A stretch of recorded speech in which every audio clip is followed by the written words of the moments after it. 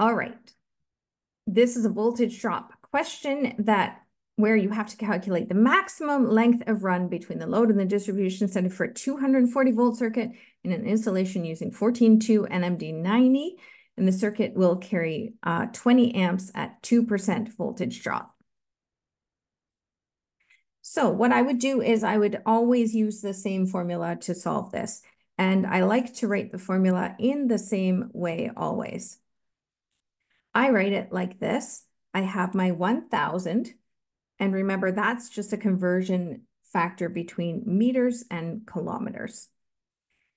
Times voltage drop is equal to K. And I do this a little bit differently than the book does it, than the code book does it, because I just want to bring a little bit of clarity to it that this is a derated K, derated by note 3. I put it there so that I remember to derate it by note 3, times a factor of note 2 times the current, which is in amps, times what? Times length, which is what we're solving for in meters in this particular problem.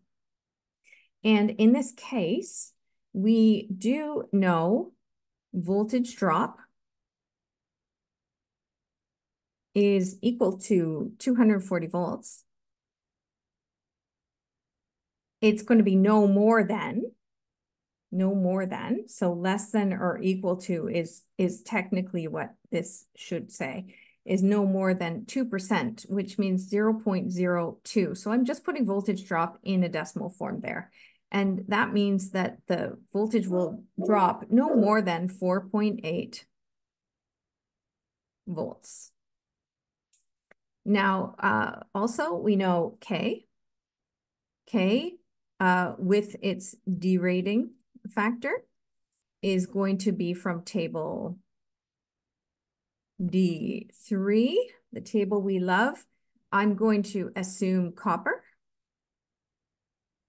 I am going to assume a power factor of 100%. So I just like to say power factor equals 1.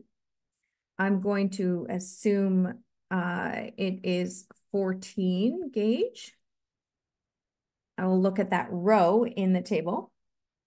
And from there, if I were to go over to my table, I would see the row for 14 gauge, and then the column for power factor equals 1 in copper will give me a value sitting there in a cube. And it'll say, it's way at the top, and it'll say K equals 10.2. And we should remember the units on that, ohms per meter. I didn't put it in here. Ohms per kilometer, sorry. It's per kilometer. The code book is right, it's per kilometer. But the derating factor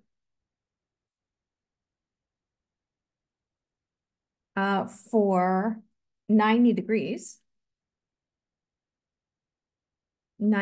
Celsius, because it's NMD90, is equal to 1.05.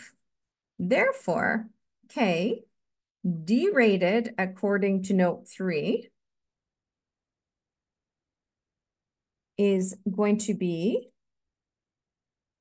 10.2 times 1.05.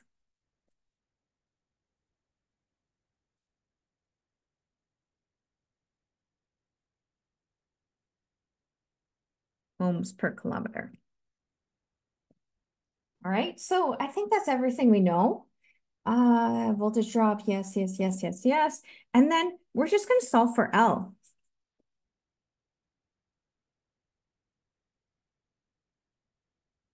So let's rearrange this equation and solve for L.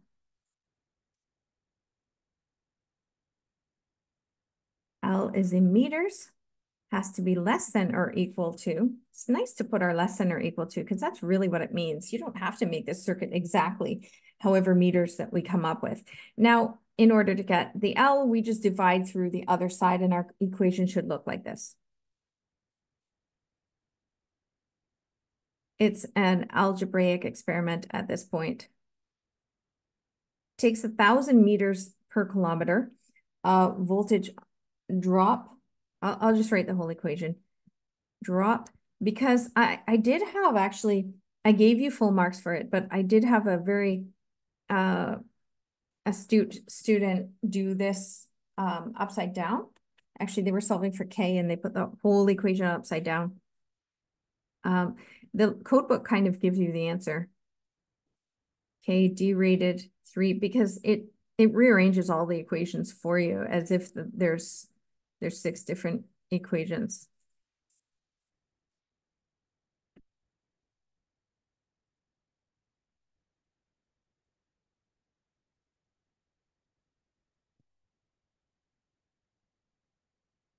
It probably looks like a primary printing here because of the pen I'm using. Here we go. So L will less than or equal to 1,000. And then we just sub in. I'll try to do that a bit faster for you. Our voltage drop was 4.8 volts. And our K is going to be that 10.2 ohms per kilometer. And then that's going to be multiplied by 1.05 because it's at 90 degrees.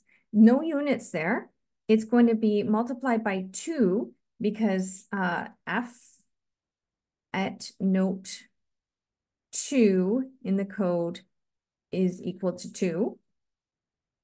And then it's going to be multiplied by 20 amps is our I. And that's it because we are solving for L. If I put that all in my calculator, if you're using a cell phone, you kind of have to do the top and the bottom. Good calculators have sort of gone from our lives and be replaced with cell phones that don't have brackets easily. I prefer a reverse Polish notation calculator, but those are very rare now. There is an app for the HP 48G, which is a lovely reverse Polish notation calculator. That's what I would use. And you certainly wouldn't have to do extra lines like this, but it's not bad showing you the units anyway, because on the top, I actually have meters over kilometers and I have a voltage. So I have this strange unit of voltage times meter over kilometer on the top. And on the bottom, I have this strange unit of ohms times amps over kilometer. Then when I calculate all of that, it then gives me 11.2. Now, I'm going to just put these same units in. Meters times volts over kilometer was in the numerator. And if this is if these units are in the denominator, then I need to swap them around to put them in the numerator, and kilometer would be at the top. And ohms times amp is at the bottom. And then we remember, oops, it's not therefore, it's recall. V equals I R. The units for V is voltage. The units for I is amp. The units for R is ohm. So an amp times an ohm is a volt. And I really like you to carry your these units all the way through, because when you carry your units through, then it checks you for some answers, right? It checks whether you're right or not, or whether you applied the equation right. Some of you should have carried your units, and then actually most people don't carry their units when they're doing their code because it's not really carried in the code book. But if you carry your units, you would see that you have made some mistakes. So ohms times amps is a volt that crosses out with that volt. Kilometer crosses out with this kilometer, which then gives you 11.2. You're left only with a meter. And that's the final answer is 11.2 meters.